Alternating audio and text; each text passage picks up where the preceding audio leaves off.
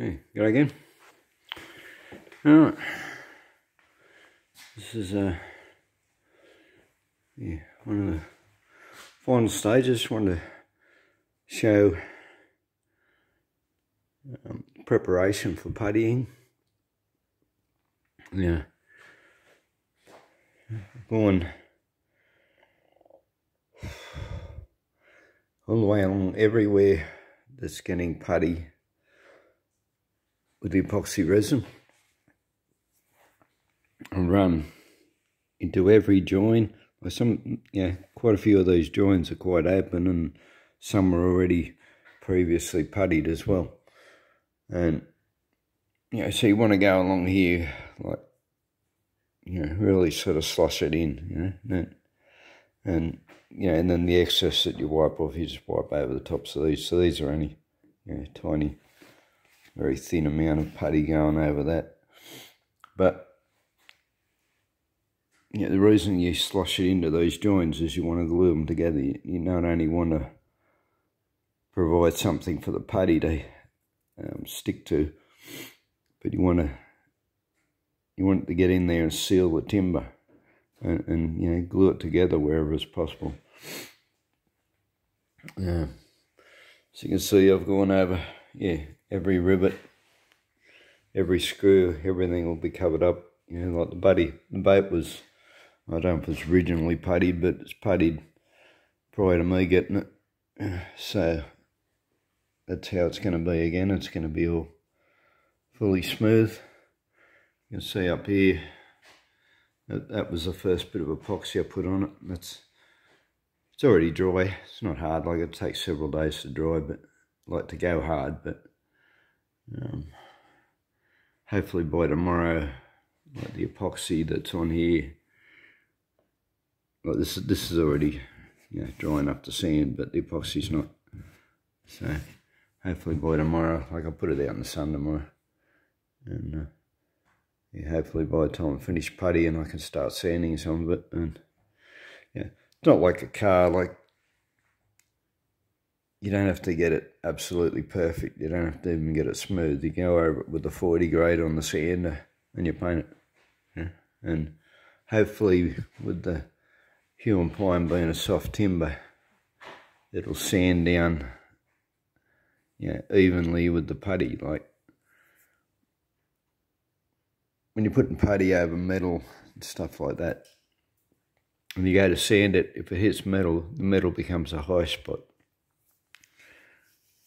But what I'm hoping is that the timber and the putty will be sort of, around the same sort of soft hardness sort of thing, and they'll sand even. So anyway, so it should be a fairly quick, easy sort of sand. I want to say quick, there'll still be a couple of hours in it, but it'll basically just be a sort of a gloss over. One thing I did do, I did use the rotary sander, 40 grit paper on an angle grinder to get in here. And you've got to be really, really sort of light and careful, because the edge of the paper will cut a groove into the paint. It's sort of done it a little bit, but you've got to try and keep it to a minimum. So you go along here, and then you come down here and you actually let the paper sit into the groove a little bit, and clean all that off. But I've gone right over the whole boat now. As you can see, I've removed all the paint. You try and keep it flat, but there's still you still sort of get a wavy effect. So hopefully when I run over it with a sander, you can sort of see, I can feel it there actually. See, and that'll look shit when you paint a gloss on it. You'll see all those little ridges. So hopefully they're all going to sand out when I go over it with the sander, and clean up the putty. If there's any that are really deep that look bad, hopefully I'll pick it up while I'm puttying it and put some putty in it. And there's a possibility I'll have to re-putty bits and pieces. Like I'll get it all putty, and I'll put some undercoat on it. I'll leave it out in the sun for a good day or more to set, and then I'll check it, and there'll possibly be a little bit here and there that requires a little more putty, but yeah. What I did do too, I made another special tool. Always making special tools. This is just an off-cone metal. It was already cut sort of to that shape. I just rounded the edges, so I'm not going to cut myself, because you're putting a bit of pressure. But yeah, it's just a little hook. It's only 1/8 of an inch wide, 3mm, and that's what I used to get in here. Clean the gaps out, especially where there was already putty and it was dry and cracked, and like I did that, but before I epoxied it, obviously. But yeah, it's another reason to slap your epoxy in there, because if you've got old dry cracked resin, you want to bond it all together. But yeah, just a little tool, and made it real quick just to go along there and clean all the gaps. Used it again up here. Clean these gaps out. I don't know if they were like that originally, or whether that's opened up, or whether they've supposed to be like that, but yeah, I'm going to fill all of that anyway. I'll fill all these gaps in just with a regular putty. I did put an epoxy putty. It's still wet. I've only just done that. Used the last of my epoxy. But yeah, packed all that in really tight. Yeah, really wet, because I want a really strong bond on these pieces. So yeah, there's another split in there. I opened that up with a trimmer knife, just V'd it out so I can pack putty in there tightly. It's on both sides.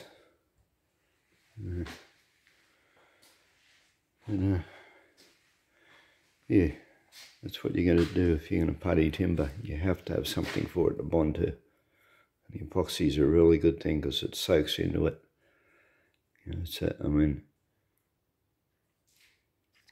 Your putty will stick really well to that, to the epoxy, and the epoxy is soaked into the timber and bonded to the timber. So yeah, that's going to make a really good bond.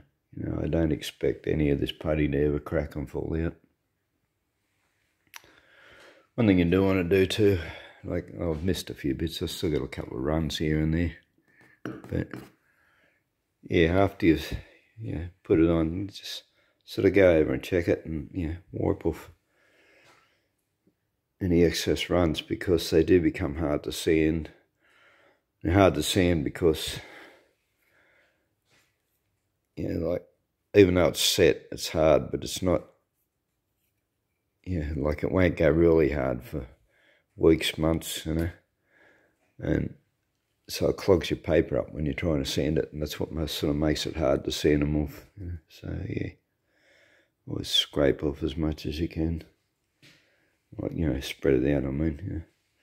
You've also gone over, well, those were big split sort of field, but places like up here where there's very fine cracks starting to appear in the timber.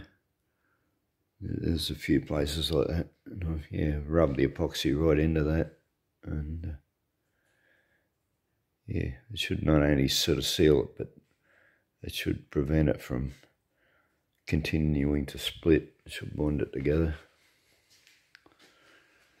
Up here on the bow, sanded back the epoxy sawdust putty that I put in it. You see that's all rock solid now. And I've gone over it again with more epoxy resin after I sanded it, because there will be a very light coat of regular putty on there now, just to finish it off. But that's strong as that bow. From being full of splits and cracks, and that's all bonded together, it's really solid. So that would come up pretty decent. Alright, I suppose there's too much more I can show you on this now, but yeah, so that's where the height of that patch didn't match because this was dipped in. So yeah, so I filled it with epoxy and sawdust initially just for a strength, and then I've gone over it with a regular putty now. This probably didn't need it. This is fairly level anyway, but yeah, went over it anyway. Filled the gap in between the planks and the bow. This patch could have been a bit wider, but yeah. I mean, there was, not that it mattered that much. There was a gap all the way along anyway.